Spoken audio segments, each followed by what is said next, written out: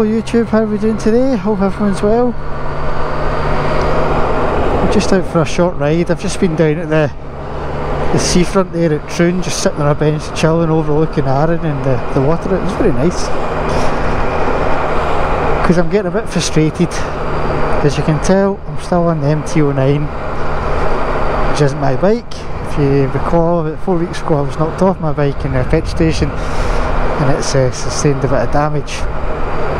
Now Honda, I've had a look at it, they're saying about £3,500 worth of damage. Now that's pretty close to half the value of the bike, so I reckon it's a high chance it might be written off.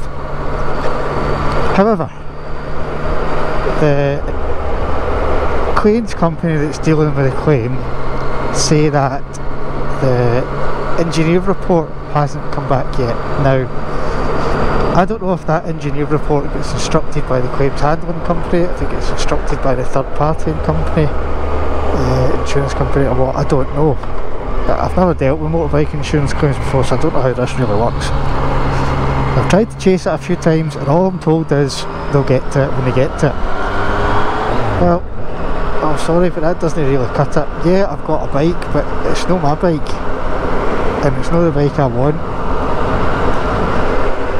So I'm starting to get a bit pissed off. If anyone's got any experience in motorbike insurance claims and how long they normally take, I'd be grateful if you could let me know, because as I said, I don't know. So as it stands just now, my bike is sitting up in Victor Devine's Glasgow.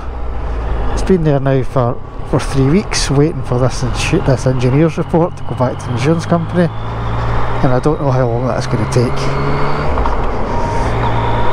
So in the meantime, I've got this MT-09. So I'm still mobile, so it's not the end of the day, but end of the world.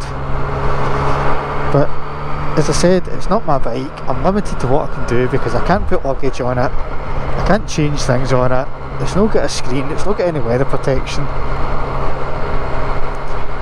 It's just not ideal for making videos on. It's fine for a blast on the weekend, but that's about it. So I'm kind of stuck. And I'm getting a bit annoyed because every time I speak to them they're just like, oh, there's only an engineer that does it and we haven't got the report. Perhaps you need to put some pressure on that engineer then to get it done, eh? So tell me in the comments, am I being unrealistic to think 3 weeks is enough time to get an engineer's report done on a bike? Which at the end of the day, basically just cosmetic damage. It's like the crash bars, pegs, mirrors, all that kind of stuff, but because it's Honda it's expensive, so I don't know. So that's my wee rant. I'm just getting a bit annoyed, so thanks for letting me burden you with my woes. Drop me a wee line, as I said, if you get any experience of this and how it normally goes. I'd appreciate to hear any other people's experiences. So thanks for watching this, and catch you in the next video. Cheerio, bye.